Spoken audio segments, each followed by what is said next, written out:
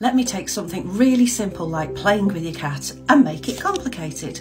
But why would I do that? As many of you fabulous pet parents are beginning to realise, especially with cats, they're not just these things that just sit and sleep and eat and poop all day. They need some stimulation, and I'm going to go through a play sequence with you. So everything in a play sequence mimics what a cat would do in the outside world, in the wild when it's hunting. So we think we're playing with our cats, but our cats are actually rehearsing their natural instinct to kill. So firstly, the first sequence, the arousal sequence. So this would be when you would actually play something like cat TV. So the cat is aroused both audibly and also visually from watching the cat TV, and it gets ready to prepare for the play.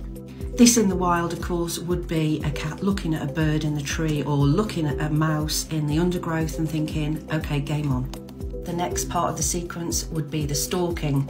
As I've just said, this in the wild, it would be the cat stalking the bird or the mouse or whatever it is it's after. But in your front room, you're going to offer some wand play or a shoelace or something, so the cat can actually lock onto it visually, and then it can watch and move, and it can do that funny bottom wiggle, and it can stalk low belly. So make it difficult for your cat to see it. Don't just, you know, throw it at it and go, oh yeah, come find it. Mice don't do that for cats. So the next sequence is when the energy level goes up a bit. So this is the time, if you're going to use a laser, use it now.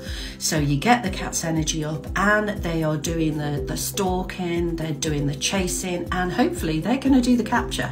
So now it is the capture and manipulation. So if you're doing laser play, at this point you stop, you end the laser on something malleable that the cat can actually grasp and put in its mouth. Bring in here furry, mousy shaped, catnip sensed objects. After a manipulation part of the play, this is now when we're going to bring in the wind down. So this is when you bring in your snuffle mats, where there can be rewards in there as well. And this also fulfills the innate hunt, kill, eat drive. So it's another good reason why you always play before food, because this anticipatory exercise is all part of a precursor to a cat eating normally. Who knew that cat play could be so complicated? There you go, I told you that cats weren't easy. Hopefully that's debunked it all for you, and I hope you have great play sessions now with your cat. Always remember to give them a reward at the end. Give me a like and a follow for some more cat brain works.